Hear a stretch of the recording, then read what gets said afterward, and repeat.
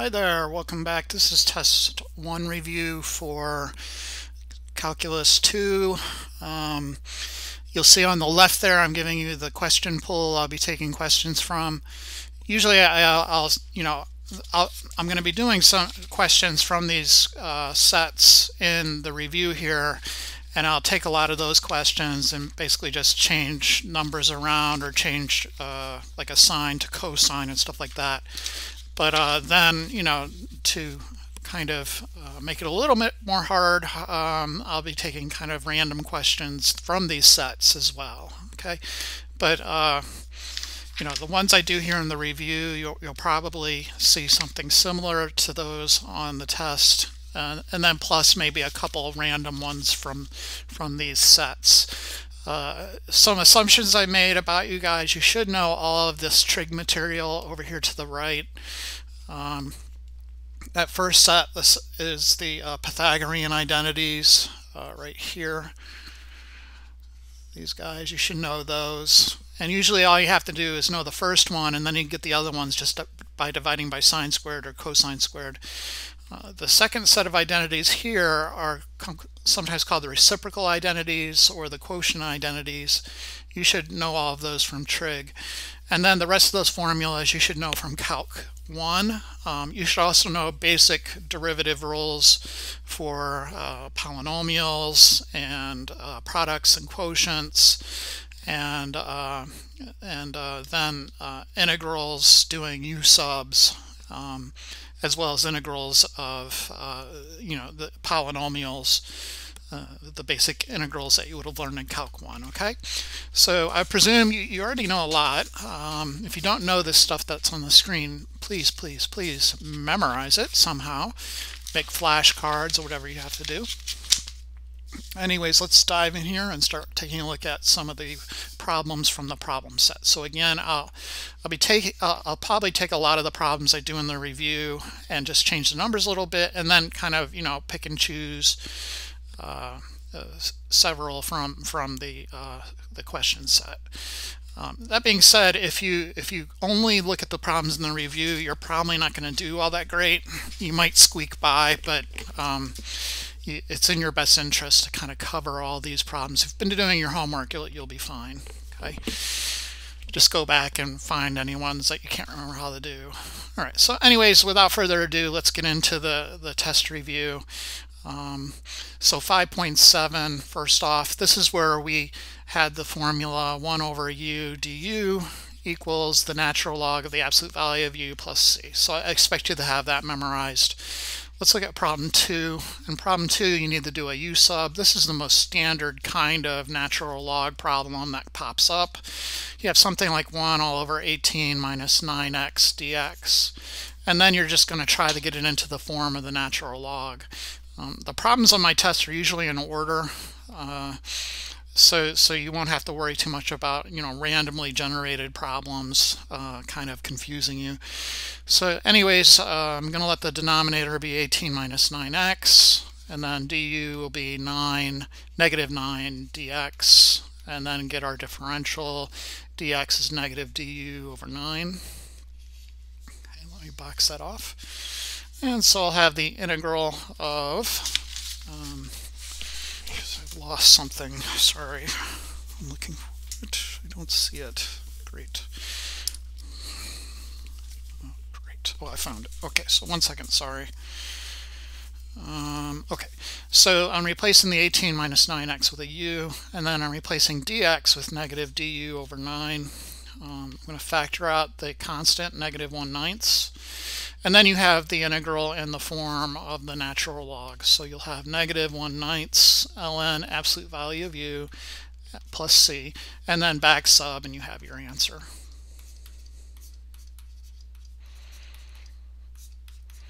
Okay, so there's all kinds of ways I could transform this and put it on the test. So for example, maybe I would write 34 all over 2 plus 3x dx. Okay, so it's basically the same problem. I'll just manipulate it a little bit and hopefully you'll be able to get through it. And again, I will be taking maybe, instead of doing problem 2, maybe I'll include problem 7 or something like that. All right. So, anyways, let's look at maybe 2 more examples from this section. Problem 3. I like this one because it's it forces you to do long division.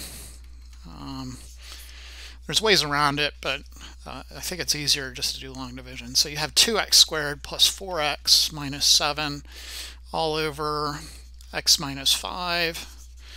Okay, so I'm going to do my long division down here. 2x squared plus 4x minus 7. So I say, what times x is 2x squared? Well, that would be 2x. So I have 2x squared minus 10x, and then I subtract these guys. Okay. So I have 4x plus 10x is 14x. Bring down the next term, and then ask yourself, what times x is 14x? So that would be plus 14. So I'll have 14x minus 5 times 14, which is 70. And then I subtract these terms again. So I'll have negative 7 plus 70 is 63.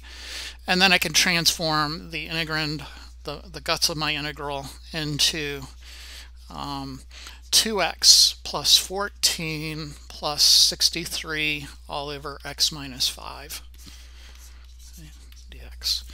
Right.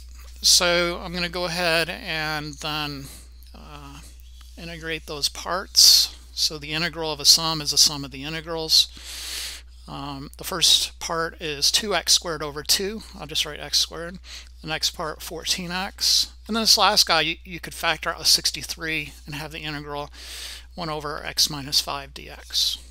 Okay. That guy is a natural log. If you don't see it, you need a u sub. So x minus 5. It's always safer to do u subs, in my opinion. Dx is just du, so there's nothing extra I need to do there. So I'll have x squared plus 14x plus 63 times the integral of 1 over u, and then dx is just du. So you see that last term is a natural log. So I'm getting x squared plus 14x plus 63 ln absolute value of u plus c, and then back sub.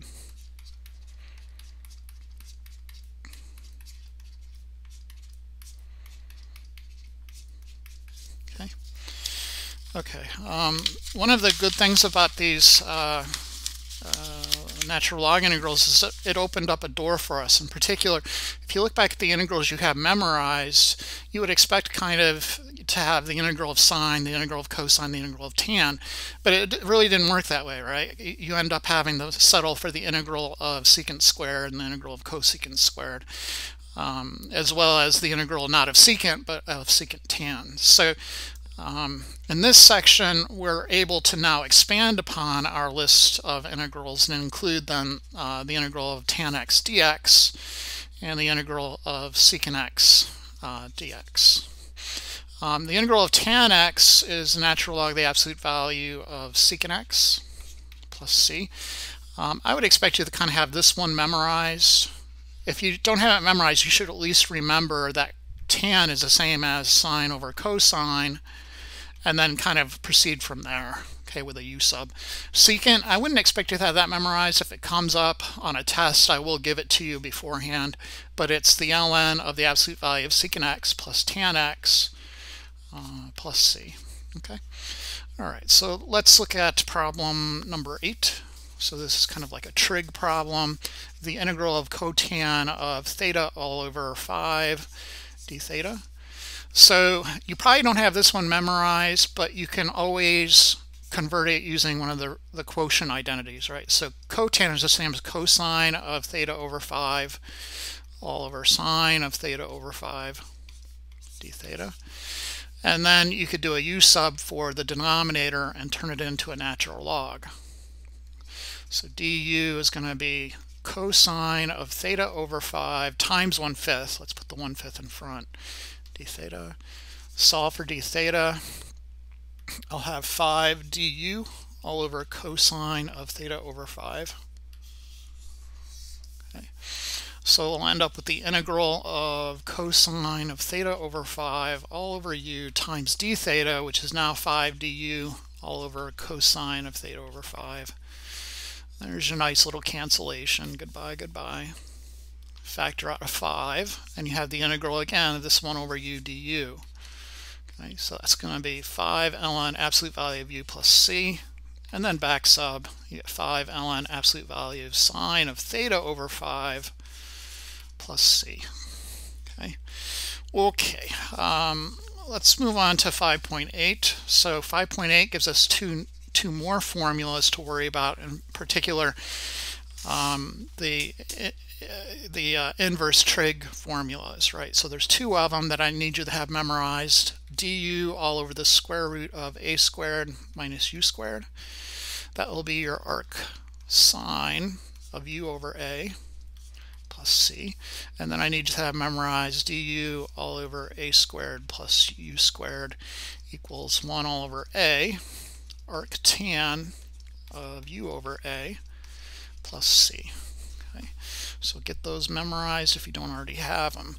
Let's look at one of each. So problem 6, we have the arc sine type. Here's a secant squared x all over the square root of 9 minus tan squared x dx. I'm going to do a u sub on tan. Okay, and then you see the derivative is sitting in the numerator. That'll set us up for a nice cancellation.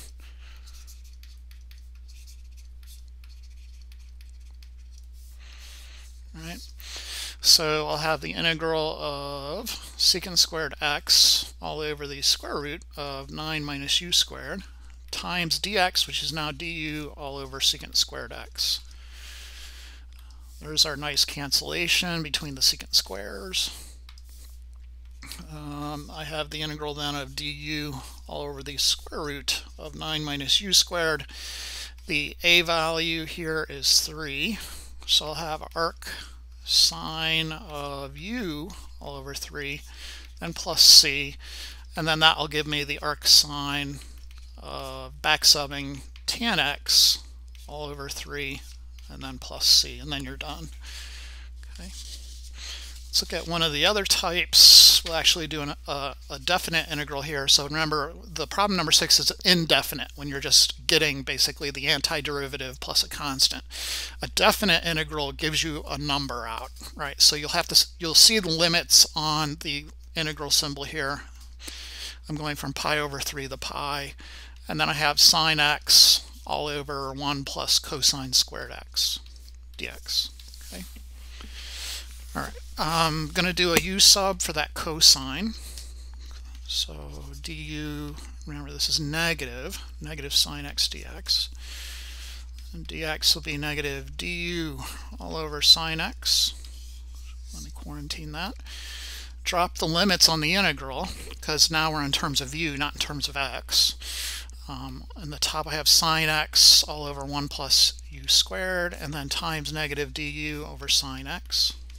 So you need those nice cancellations. Boom, boom. Factor out the negative.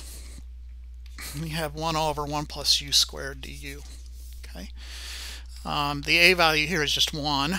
So you'll have negative 1 over 1, or just 1, times arc tan of u over 1, which is just u. And then I have to remind myself to evaluate this thing. Okay, so don't forget to evaluate. Make sure my okay. So at the back sub, before I can evaluate, you can't plug pi over 3 and pi in there. Those are x values. So you're literally integrating from x equals pi over 3 to x equals pi, not u. You could change those. You probably learned how to do that in Calc 1. I never bother. I just always back sub first and then evaluate. Okay.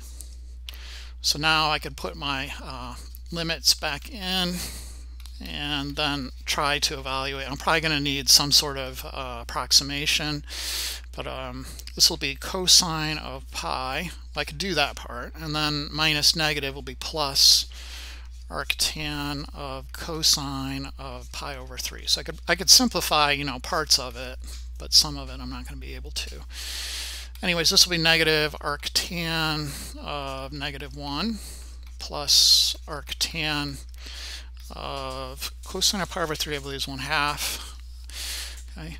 Arctan of negative 1 is negative pi over 4. So again, you're always asking if you want to do an arc, an inverse trig function. You always ask yourself the tan of what angle, we'll say theta, is equal to -1. Okay, and they all have different kind of ranges to make them one-to-one functions that are invertible. So for arctan, the range is from -π/2 to π/2. So that theta value needs to be in that range. And in particular, the only theta value that would give you -1 is π/4. But you can check it on your calculator anyways. -π/4, sorry. Okay. So anyways, it'll be -π/4, which is +π/4 plus arctan of 1/2. Unfortunately, 1/2 is not one of our known kind of reference values, so I'll leave that one, and then I'd probably put it in my calculator and get an approximation. Okay. Let's move on then to 5.9. In 5.9, we're introduced to all of these hyperbolics. So let me list out all the hyperbolic junk that we need to know. Let me pause the video. Okay, so there's all you need to have the hyperbolic derivatives and the corresponding integrals encoded into your brain. If you already know the trig versions, then these are pretty easy. It's just the signs are different, right? So for the trig, the way that the signs kind of work is these guys are negative, right? And then for the hyperbolics, it's just the first column is positive, and then it's these guys that are negative. Okay, so you need to have all those encoded. Let's look at a derivative and then an integral type. So first derivative type, so y equals ln of sinh of x. So you should know the derivative of the natural log. That should be another one that you should have memorized. So I mean, we could go up here and attach those to our list here. You could say, all right, I need to have I need to have the derivatives of those. The derivative with respect to x of the, let's make it more general, right? Derivative with respect to u of the ln of u is 1/u times u prime. The derivative with respect to u of e to the u is just e to the u times u prime. So clearly we should know those. Anyways, this guy, it's always 1 all over u, so 1 all over the guts, which is sinh, and then times the derivative of the guts, which is cosh. And then all the reciprocal and quotient identities work the same here for the hyperbolics. So, I mean, I would be fine with this answer. That's fine if you want to write it as cosh x over sinh x. But you should be able to notice that this is actually coth x. Okay. Let's look at number 7. So the integral of coth x dx. So again, this is one of those ones where it's not kind of embedded in the elementary derivatives and integrals. You would expect to have the integral of coth and the integral of tangent, but you don't, right? So what you're going to have to do then is use that identity that I just noted, that quotient identity. So I guess you do have to kind of know those. Sinh x dx. Okay. So, you know, to the side, you should recognize that sinh x is equal to 1 all over cosec x, etc., right? Cosh is equal to 1 over sec. Tanh is equal to 1 all over coth, which is the same as a quotient, sinh over cosh. And then, you know, need I go on, right? So cosec x is 1 over sinh. Sec is 1 over cosh. And then coth is 1 over tanh, which is just, of course, cosh x all over sinh x. Okay, so you should know those. Anyways, here you're going to have to do a u sub on sinh. Du is cosh x dx. And then dx is du all over cosh x.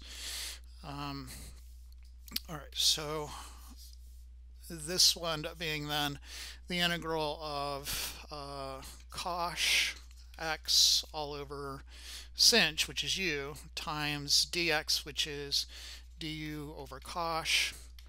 A nice cancellation there. Boom, boom. And then you turn around, you have the integral 1 over u du, and then that's just the natural log of the absolute value of u plus c, and then back sub. Okay. So yeah, so let's move on to 6.1. So 6.1 is an introduction to differential equations. We did some checking solutions, initial condition problems, and just plain old solve the differential equation. What we noted is basically any time you find an antiderivative, you're solving a differential equation. So for example, problem 9, you have dy all over dx equals e to the x all over 7 plus e to the x. So to solve this, all you need to do is find the antiderivative of the right. In other words, integrate it, right? So you'd have y equals the integral of e to the x all over 7 plus e to the x dx. And then you could do a u sub on this guy, 7 plus e to the x. Du is e to the x dx. And then dx, of course, is du all over e to the x. Okay, so I have the integral of e to the x over u times du over e to the x. Looks like it's going to be another natural log type. E to the x's cancel, so I have 1 over u du. That will be the ln of the absolute value of u plus c, so it's a general solution. And then back sub ln absolute value of 7 plus e to the x plus c is your solution to that differential equation. Okay. Let's look at number 10. So number 10 is evidence of why you need to have those Pythagorean identities down. All right, so anyways, y is equal to the integral of 7 tan squared x, right, dx. Okay, I don't know how to integrate tan squared, but I do know how to integrate secant squared. So if there's some way to turn tan squared into secant squared, that would be great, and there is, right? So you remember your Pythagorean identities: cosine squared plus sine squared x is equal to 1. Divide everything by sine squared, or rather cosine squared, to get 1 plus tan squared equals secant squared. And then you could solve for tan squared equals secant squared x minus 1. So you're just replacing tan squared with secant squared x minus 1 dx.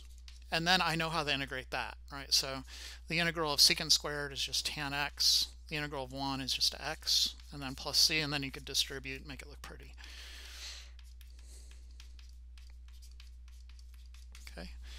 Okay, so you know, it's a shocker. Look, anytime you did an integral, you're actually kind of solving a differential equation.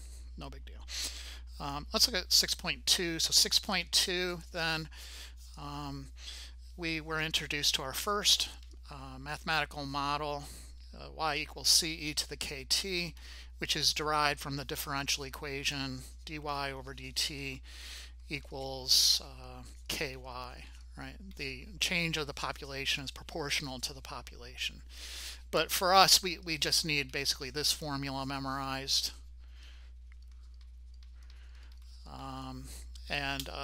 You know, the problems in my set, there's those chart problems, and the carbon dating problem is very famous. So the carbon dating problem, I won't read it, but you should probably go back there and read it. It'll tell you the half-life of carbon is 5.757, sorry, I butchered the 15 years. Then they tell you in this piece of charcoal they find there's only basically 30% as much carbon in it as there is in a living tree, right? So they want to know how old is the tree based off that. So let me write that up. They find piece of charcoal, which is basically a piece of burnt wood.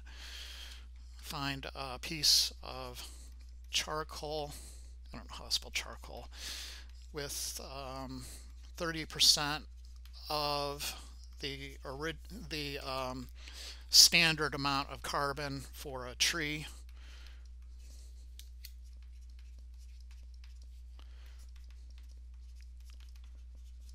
And then they want you to find out how old is the tree. Right. So, carbon dating is really cool way of figuring these kind of problems out. I think that they tried to figure out the Shroud of Turin, see if that was really a religious artifact or not. And they use carbon dating there. Anyways, you have to start with this formula, y equals CE to the KT. And then first you could use a half-life to get the growth constant. In this case, it'll be a decay constant. So in 5715 years, which is the T value, the amount of carbon is 1/2 the original amount. So, again, what is the original amount? That's that C value here. That represents the original amount.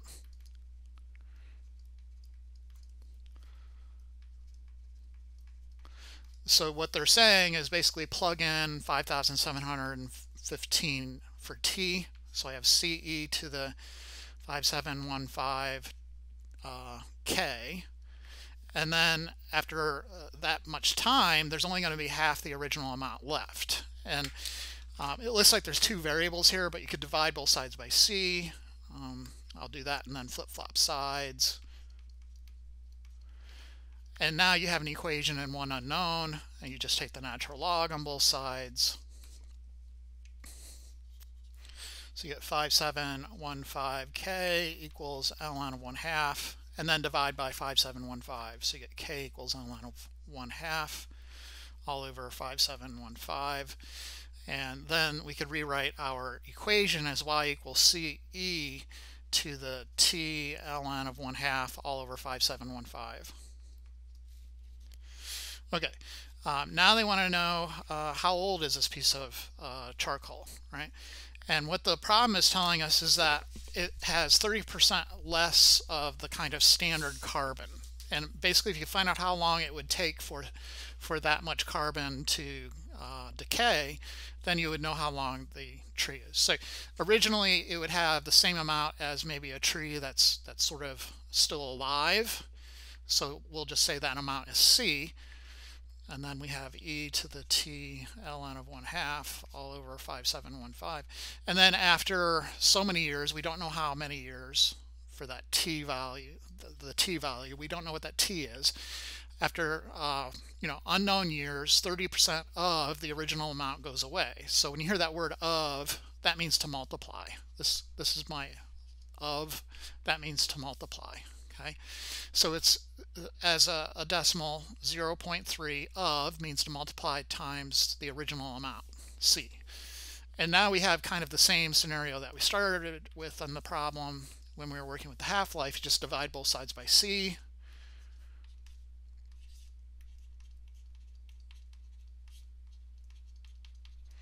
I'm going to flip-flop sides and take natural logs.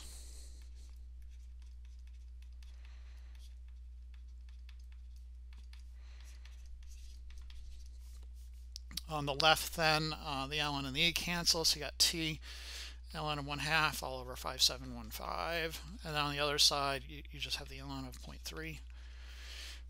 Multiply by reciprocals, so you get t equals 5715 ln of 0.3 all over ln of 1/2.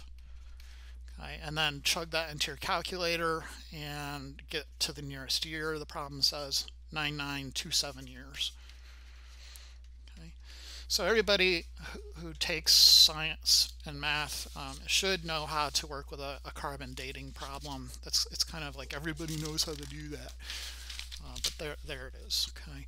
Anyways, let's look at number 10. I want to look at number 10 because this is actually a doubling problem instead of a half-life problem. So the growth constant is positive in this case. It's a financial problem. You're investing $10,500 into an account. They want you to figure out the rate given the doubling time. So the time the double is going to be 14 years. And then they want you to use the formula to predict the amount of money you'll have in your account after 7 years. Right? Okay. So again, it's this formula y equals c e to the kt. And we start with the doubling time. That's really the only thing we have. So instead of saying that after so many years we have half of the original amount, now we have twice the original amount. So in 14 years, so plug in 14 for t, we'll have 2 times the original amount, where that original amount again is c. Okay. So we could divide both sides by c. I'm going to flip-flop sides too. So I get e to the 14k equals 2. Natural log it. ln 2, and then divide both sides by 14.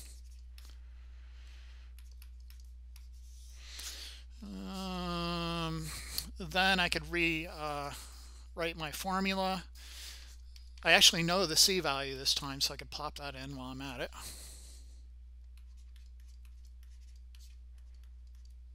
Okay. And then I need to know how much I have after 14 years, right? So I just plug 14 into that formula.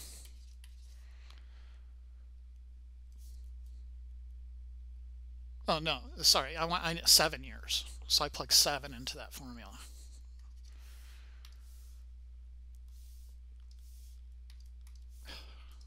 Please let me erase that. So you'll have 7 ln 2 all over 14. That'll be, using my calculator, 14849 to the nearest cent is 24. I think in WebAssign I actually had to use, I wasn't allowed to really use an approximation for that k value. The k value, if you need it for the rate anyways, that rate is the k value that they're asking for. This number that we just got is the amount after 7 years, so we would have $14,849. The rate is from the k value. So if you go to your calculator, this thing is going to be like approximately 0.0495. As a percent, though, is what you need to write. You move the decimal 2 places to the right, and you get 4.95%. Okay. So, anyways, you know, a little bit different. I don't think I did one of those in class. So if you're worried about it or you didn't get it, that's kind of how you do it. Anyways, let's move on to 6.3. So 6.3 was our first kind of technique for solving differential equations called separation of variables. Okay.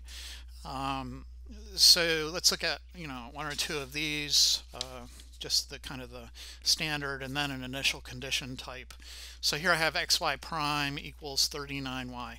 So one of the issues with separation of variables is knowing when to stop and list your answer. Like, again, if you have an ln, you want to exponentiate to get rid of it. So kind of get rid of ln y, so it's just y equals, and avoid then taking square roots. So avoid, if you have y squared equals, I don't know, 2x plus c, avoid having to go y equals plus or minus square root of 2x plus c, right? Okay, so number 4 is basically one of these ln types. So let me rewrite it a little bit. dy over dx equals 39y. I want to avoid moving the constants to the y side. And anyways, I'm going to move all the x to one side, all the y to the other. So divide both sides by y. You get dy over y. Divide both sides by x. You'll have 39 over x. Multiply both sides by dx, and you'll have that. Then you want to integrate. On the left side, you have that ln absolute value of y. You do not want to leave that, okay? You're going to have to get rid of that thing and exponentiate it. So on the other side, I'll have factoring out the 39 and 1 over x dx. That'll be another natural log. ln absolute value of y equals 39 ln absolute value of x plus c. Okay, so again, you want y equals something when you have that natural log on the y. And to do that, we do exponentiation, right? So on the left, I'll have absolute value of y. On the right, I still have a little bit of work to do, right? So first I'm going to separate it and flip-flop it. So I get e to the c times e to the 39 ln absolute value of x. And then, you're tempted to kind of try to reduce it here, but you can't. You have to do a power rule on the 39. Okay, so you'd end up with the absolute value of y equals e to the c times e to the ln of the absolute value of x to the 39th power. Then I'm going to simplify a bit more. Absolute value of y equals e to the c, and now you can get the e and the ln to cancel. Absolute value of x to the 39. Drop all the absolute values, replace it with a plus or minus on the right. And finally, then you could replace this plus minus e to the c with just a big constant c. So you get y equals c x to the 39.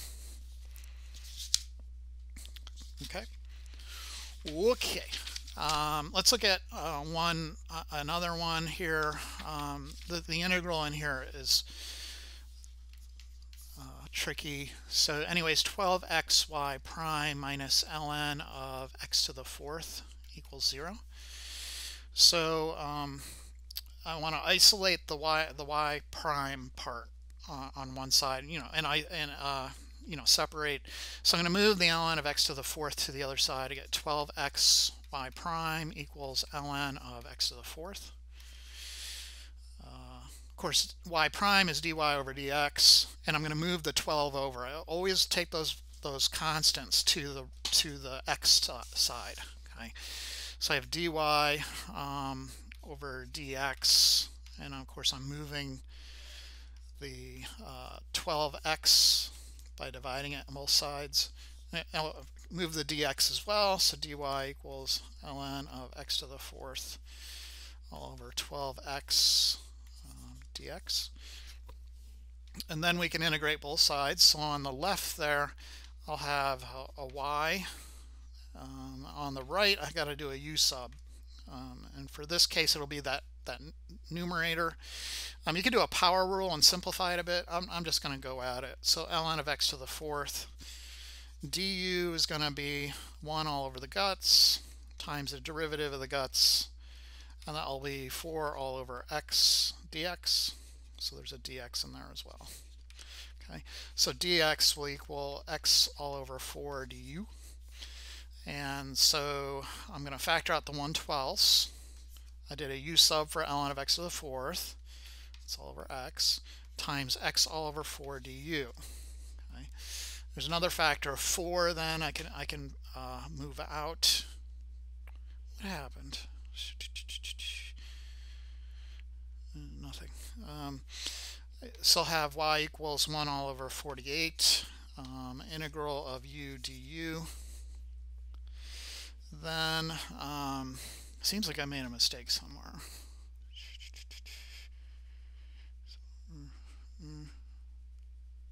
No, I think it's right. Anyways, I'll have y equals, I may have to look online there to see if it's right. 1 over 48 u squared all over 2 times u squared over 2 plus c. That will give me y equals, back subbing, ln of x to the 4th squared all over 96 plus c.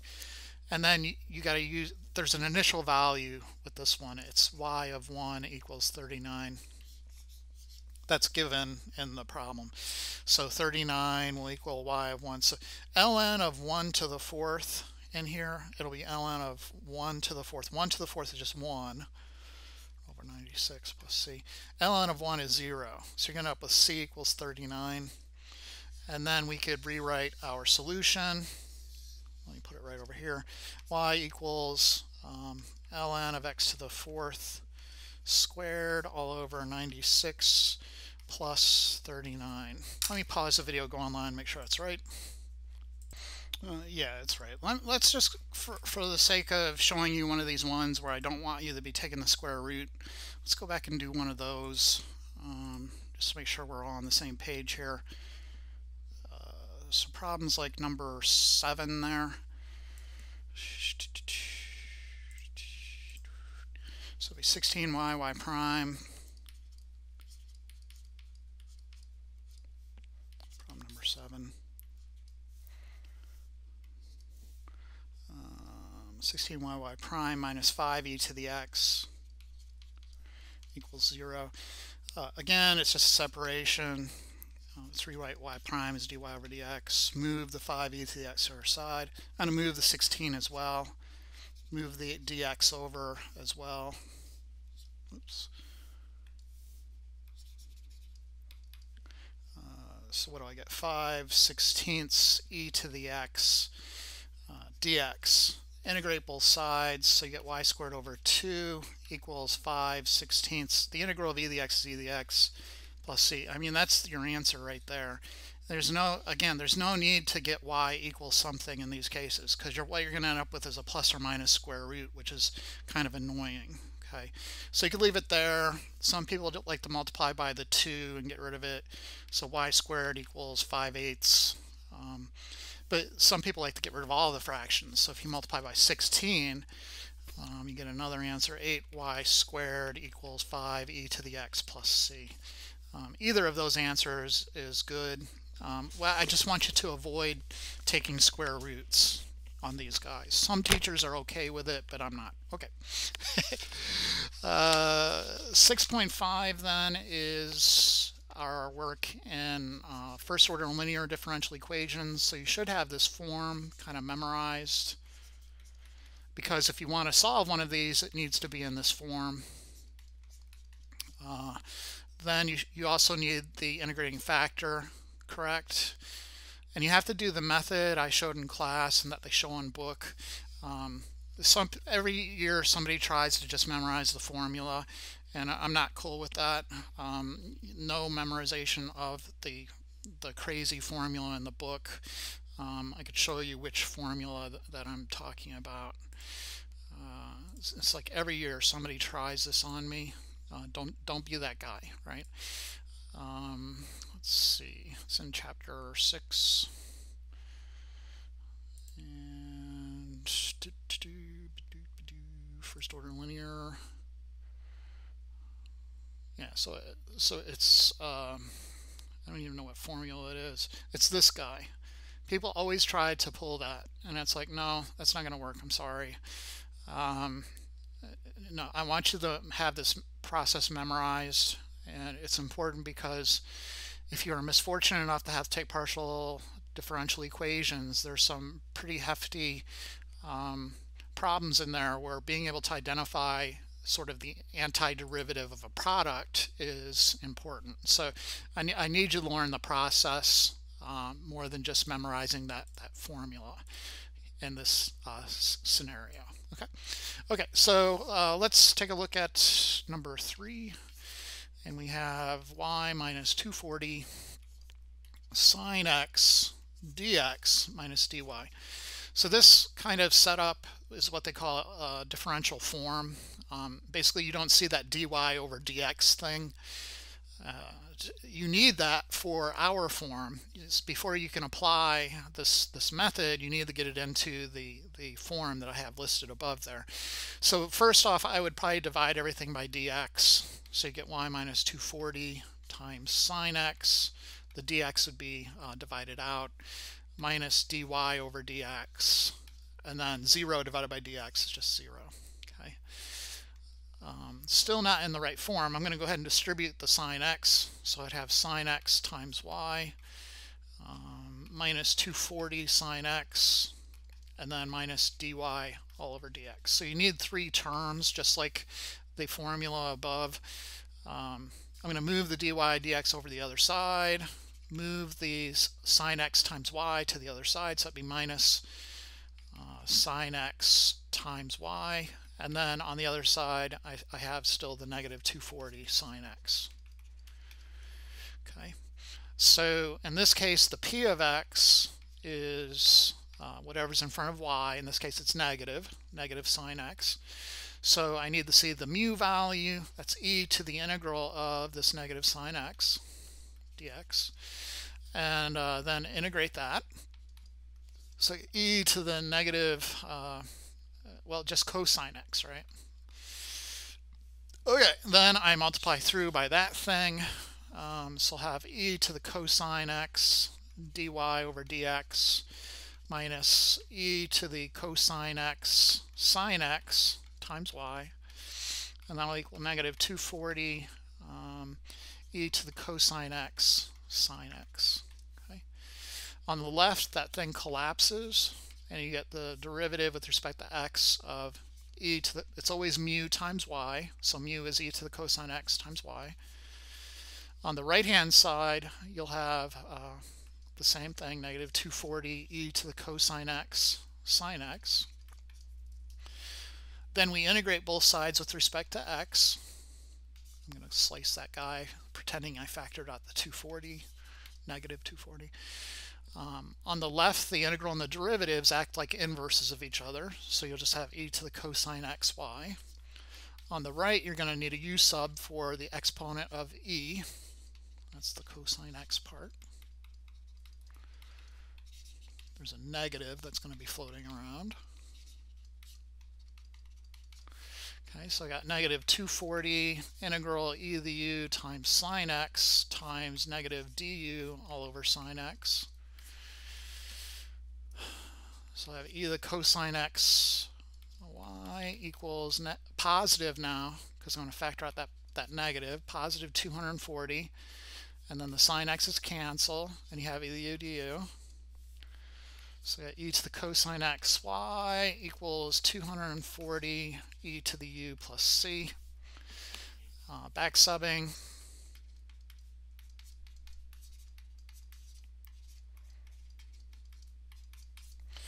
And then finally isolate y. Y equals something, right? So you just divide everything by e to the cosine x. And the constants won't absorb anything with a variable, so you're just left with that. Okay, so be able to handle those.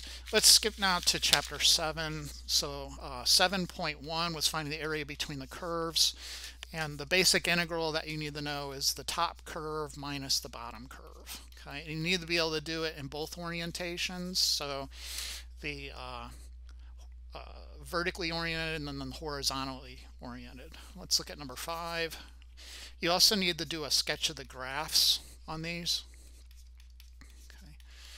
Okay, they don't need to be perfect. You just need to sketch them. So y equals x squared is a parabola like this. Y equals 2 minus x. So where is it? The y-intercept's at 2, and then you go down 1 over 1 down, so it has a negative slope like this. Okay. So the region we want is this region. And if you think about your Riemann man, we're in the vertical orientation, so everything's in terms of x. And yeah, that's pretty much it. Well, we also need then these points, A and B, where they intersect, the x values there. So you take the x squared and set it equal to the other equation, 2 minus x. Solve this. So I got a factor here. X is negative 2, x is 1, and then go ahead and integrate from negative 2 to 1. The top curve is the 2 minus x, and then the bottom curve is the parabola. Okay. Integrating.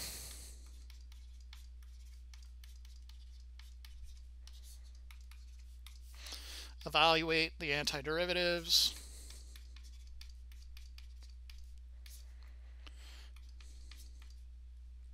Negative 2 squared is 4, divided by 2 is 2. This will be plus 8/3. And then, what do we got? 2 plus 6, that's 8. Negative 1/3 minus 8/3 is negative 9/3, which is negative 3, and then minus 1/2 equals 5 minus 1/2. 10 halves minus 1/2 is 9 halves. That 9 halves number just keeps coming up. Let's look at one of the other orientations. So something like number 8 is oriented horizontally. They give us a couple functions, y equals x, y equals 4 minus x, and then y equals 0. Got to figure out the region. Okay, so y equals 0 is just the x-axis. Y equals x is the diagonal. So it's just going to go through here, here, here, here. And then y equals 4 minus x has a y-intercept at 4, and then it goes down 1, over 1, down 1, over 1. And it's going to intersect at positive 4. There's two ways to do this. You can integrate and chop it up into two parts.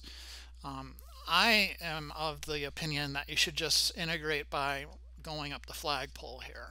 Okay, so consider then horizontally oriented rectangles, and so your top curve is going to be this blue curve, and then the bottom curve, let me redo that.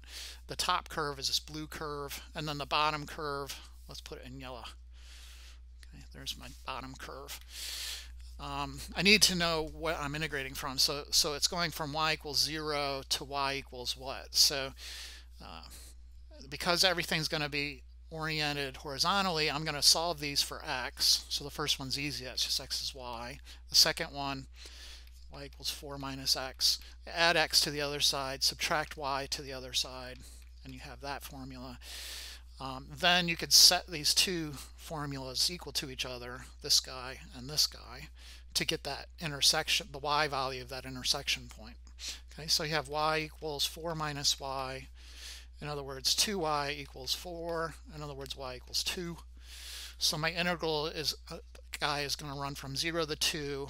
The top curve, the blue curve, in terms of y, is 4 minus y, and the bottom curve is the yellow curve in terms of y is y.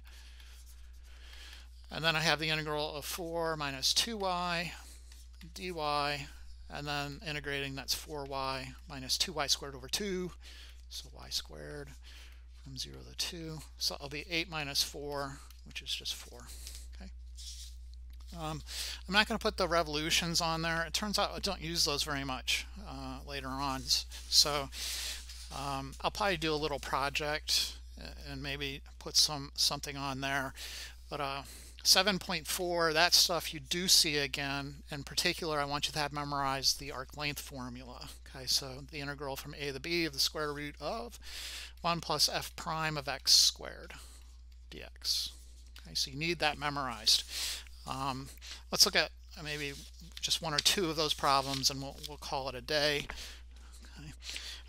So number 2, let's look at that guy. They give us the curve y equals 2/3 times x squared plus 1 to the 3/2.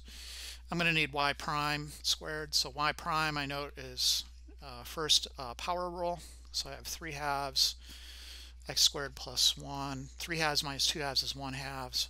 And then times the derivative of the guts, which is 2x. Simplifying a bit, I'll have x squared plus 1 to the 1/2 times 2x. When I put it into the integral, I need it squared, so I might as well just go ahead and square it. So it's going to be, x squared plus 1 to the 1/2 times 2x squared, right? And to square that, you just kind of distribute that exponent. So it'll be x squared plus 1 to the 1/2 squared. And there you just multiply the exponents. And then 2x squared. You don't have to show all this work, just in case you wonder what the heck's going on. So that first term will be x squared plus 1 to the first power. And then the second term will be 4x squared. 2x squared is 2x times 2x, which is 4. Okay. So now let's go to our integral. I'll tell you the interval that you're integrating over. So in this case, it's from 0 to 3. Those will be the limits on your integral. Then you have the square root of 1 plus x squared plus 1 times 4x squared dx. And you're looking for a way to get rid of that square root. We can go ahead and distribute the 4x squared, so we get the square root of 1 plus 4x to the 4th plus 4x squared dx. And then you can rearrange the terms and then try to factor it, right? So 4x to the 4th, descending order of exponents, basically. And then note, well, hey, that's just 2x squared plus 1 times 2x squared plus 1. And that will allow you to unlock the guts there of the square root. So the square root of something squared is just the something. You get 2x squared plus 1 then, dx, and then that will be 2x cubed all over 3 plus x, evaluated from 0 to 3. That'll be 18 plus 3, which is 21. Okay. One more. So basically on the test, you know, apply the majority of them. All I'm going to do is take these questions and manipulate them a little. Replace sines with cosines, maybe replace a tan with a secant, stuff like that. Change numbers, all that jazz. And then I'll pick some random ones just to make sure you've been doing your homework. But hopefully it'll be pretty straightforward on this test. Sine x, and then the interval from pi over 4 to 3 pi over 4. Okay. So y prime is going to be 1 over sine x times the derivative of sine x, which is cosine x. So that's going to be cotan x. So my arc length formula, the integral from pi over 4 to 3 pi over 4 of the square root of 1 plus cotan squared x dx. That's one of my Pythagorean identities. So starting with cosine squared plus sine squared equal 1. Divide everything by sine squared, and you get cotan squared plus 1 equals cosecant squared. So this will turn into the integral of the square root of cosecant squared x dx. And then the square root of something squared just gives you the something, so that's cosecant x dx. This is one of the integrals I would give you the formula for if it was on the test. It's negative ln of cosecant x plus cotan x.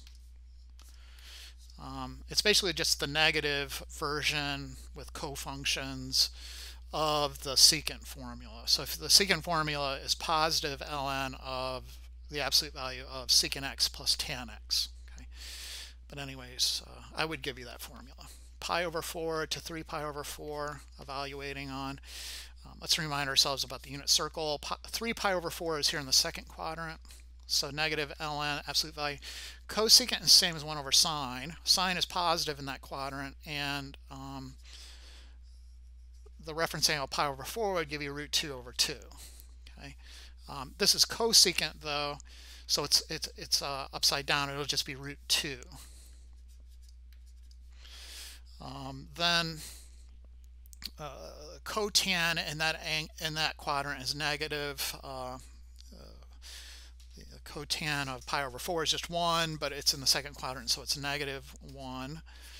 And then minus negative will be plus ln absolute value. Cosecant of pi over 4 is just going to be root 2 again. And then cotan of 3 pi over 4, sine, what is that? No, sorry, cotan of just regular pi over 4, so that's going to be plus 1 then. Okay, so that should take care of business for us. You know, as long as you can do all variations of those problems, you should be all right. You'll probably pass. But if you really want to get the perfect A, if you're the A-type personality, you're going to want to go back and try to hit these other questions in the sets as well. Make sure you can do those.